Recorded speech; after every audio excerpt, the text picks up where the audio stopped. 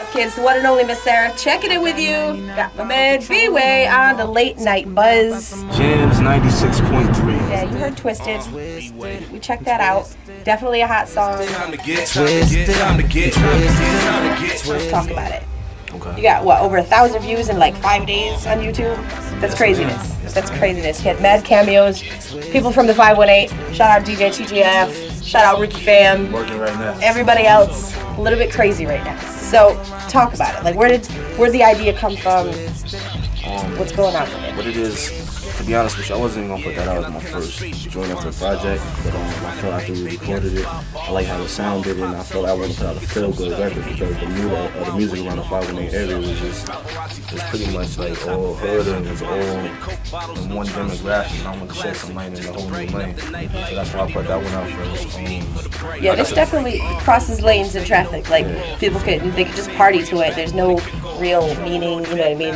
Shout out to Patron Company, because I love me some Patron. Patron, holla at me. I'm saying. Yeah, no doubt. Patron in shots, that's 99 columns, 99 bottles for my 99 problems. But I like it because it is a feel-good type of thing. You know, you can just party to it. There's no real, like, there's no anger behind it. There's no nothing. Because I find a lot of times there's some really good music. People are so angry. Like, get some looser underwear or something. Don't be so mad. A lot of people trapped in the box. They feel like that's the only way you can do it. That's why I'm trying to put records out like that, so it shows them there's more than one lane. Right. You don't have to sound real tough on a record to let you notice. Right. So, outside of that, it's, you know, parties too. So well, that's what I was looking at, because I've known you for a minute. You know what I mean? Doing parties, doing this. Shout out to Clockwork. And it's funny because a lot of people didn't know you made music. That's where I started it. See? You know what I'm saying? That's what you're talking about. Going back to what you know, I remember there was a talent showcase. I think it was at the Palace a while back. My baby girl Asia was in there, and her mom was telling me, oh yeah, no, he's really, really good. I'm like, I gotta hear some stuff. So really glad you came out with the Twisted joint. What's in store for you soon? I have a track called Notice Me, and that's probably gonna be the next video I shoot for this project and release as a single. And I hope this whole project, I probably have 5 or 6, maybe even 7 singles on there. Radio ready singles, not just something I think is nice. But these are improvements for people, and I feel very confident. Very nice. So I like the mood that you set too with the music, because a lot of people, there's a lot of talented people, but they're not.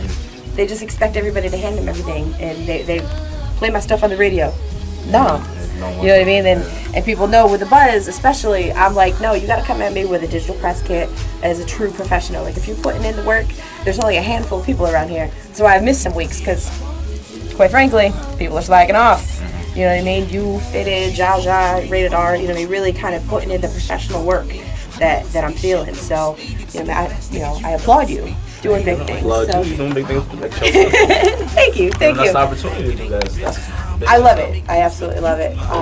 But you know what I mean? Like I said, it's all about professionalism. It's all about the music.